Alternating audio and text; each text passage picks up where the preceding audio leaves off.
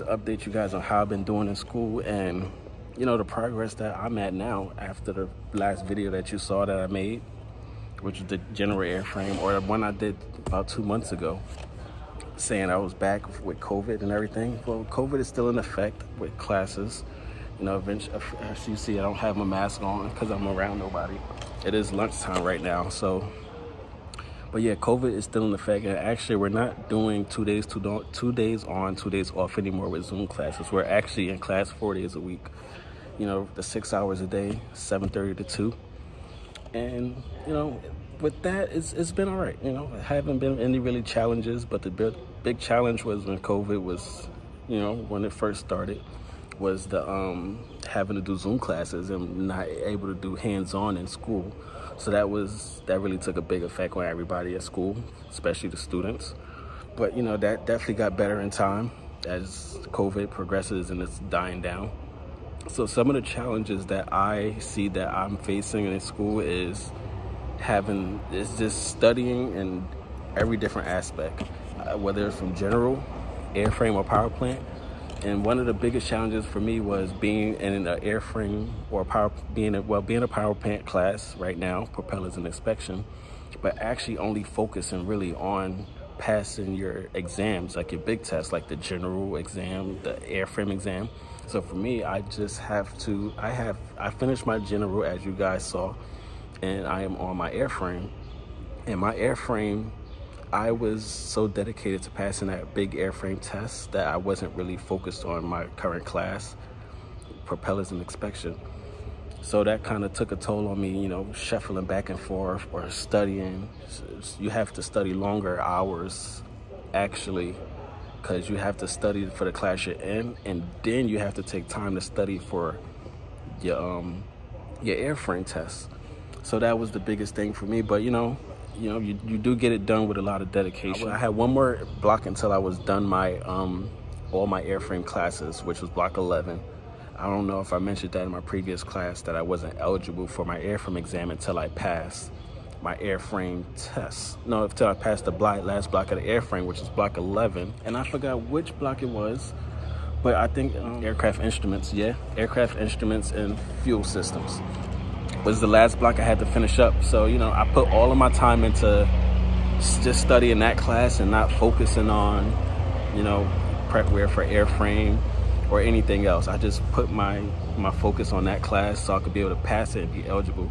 Within that time frame, I did, you know, stop studying prepware, just so when I got to the point where I passed that last block for airframe, I can just go ahead and take the test. So basically, I didn't really do as good on the airframe at first because, like I said, I had about a good month to where I stopped studying prepware, and then just to pass the last block of airframe and be eligible, and so eager to get eligible for the airframe that I went, you know, briefly studied, and then I went to go take the test, which I only got a 67 on. So, you know, that kind of hit me hard, getting a 67 on the test, because I was so close from an actual 70. And, you know, so I actually went ahead and, you know, said I was so frustrated from getting a 67. So I went ahead and stayed after school every day for 2 weeks, from 2 o'clock to 5 o'clock every day, you know, determined to pass that test, you know, staying on prepware. You know, for me, prepware wasn't a consistent, it was every day, but it wasn't a consistent time of day that I was doing it.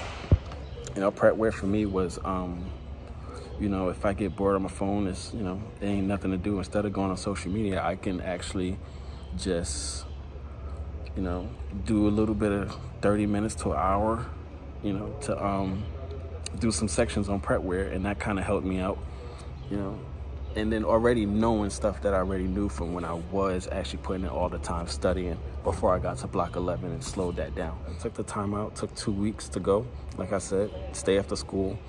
And I went back, you know, scheduled the test, got signed off. I didn't have to wait a month because I took the time out to get with an instructor after school and get signed off so I could take it earlier than a month, which is basically 2 weeks after the fact that I failed.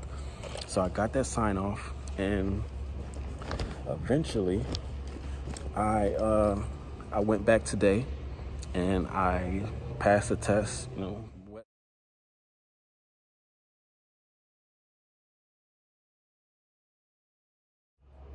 So basically, after, studying prepwear is like a big weight off your shoulder that you don't have to study general prepwear or airframe prepwear, and you just have to study orals and for your orals and practicals. That's the best feeling ever, and I encourage everybody to work and study until you get to that point, because not having to study certain things and knowing that you got it out the way and you're done with that chapter in school is the best feeling ever.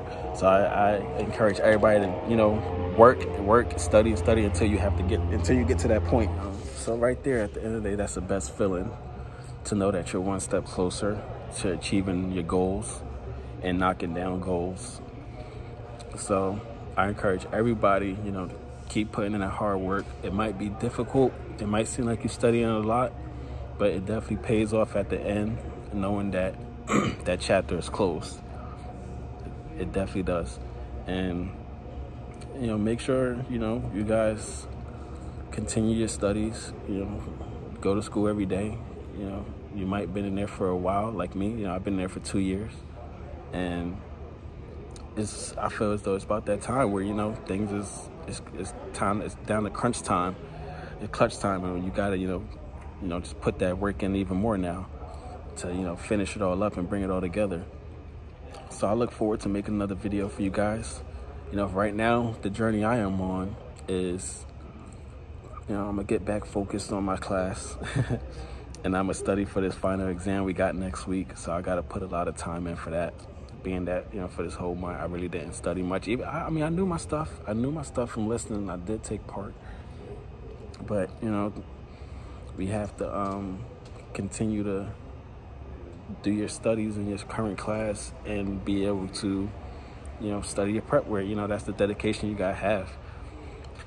And I look forward to everybody that's under the comments, seeing them get to that point. I want you guys to let me know. I'm gonna put my email at the bottom or my social media. I want to keep in touch with you guys to, know your progress as well. It's not all about me and my progress. I want to see you guys progress as well. That's what it's all about. That's what this channel is about. Everybody progressing.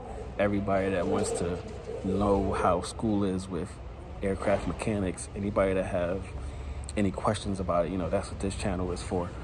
So with that being said, right now, as I got my journal out the way, got my airframe test out the way, those 2 chapters are closed, and that's a big relief for me. So right now, the chapter that is open right now for me is finishing the school. I got 2 more classes left with a capstone class, but with the way the school set it up, you might not have to do a capstone, because if you're progressing and passing all your big tests, there's no need for that. So right now, I am going to actually go up here, right up here, and I'm going to take them 2 pieces of paper saying that I passed my test, and I'm going to schedule this oral and practical. So right now, the plan for that is Jefferson book. I know I said ASA. That definitely helped me out, because that's the only books I've only owned was ASA. And, it helped me out. And I'm not saying it made me fail, but it definitely helped me out with knowing what I had to do. What I did to get myself ready was I didn't really do so much studying, because I didn't want that to affect what I actually knew and just keep, well, you guys know how it goes when you just study too much and you just get brain farts and forget. You don't want to study too much. So what I did was study prepwear here and there. I took some time out for the weekend for Memorial Day to, unwind with the kids, and everything. And that made me, that definitely played a good part in, helping my confidence and just not worrying and get it off my mind. So I'm here today. I finished the test I started the test at 9:30. I want to say I finished about 11 o'clock. And basically, it went pretty well this time around. The first time it was prepwear. Of course, every time it's prepwear, but really it's about, what you get in prepwear. And, of course, on a test, they mix things up, or, it's just totally something that wasn't on prepwear that you got to be prepared for, that you got to kind of think through the question. And, so the first time I was getting a little agitated, frustrated, but the second time, I kept a level head, and then I came out with a 67. No, the first time was a 67. I came out with a 79 this time, which was it's better, you know. At the end of the day, it's a pass, you know. It definitely takes a load off my shoulder, not having to worry about prep wear. And because after a while, you know, after doing it so much and feeling like you study all you can study. So I just wanted to make this video for you guys, you know, give you guys a heads up and an update on how school was going. And, you know, until next time, you catch me on the next video for the O's and P's, because I'm gonna order 3 new books with Jefferson. And I'm gonna give you guys an insight on how I'm handling those with my O's and P's coming up. So until then, see you guys.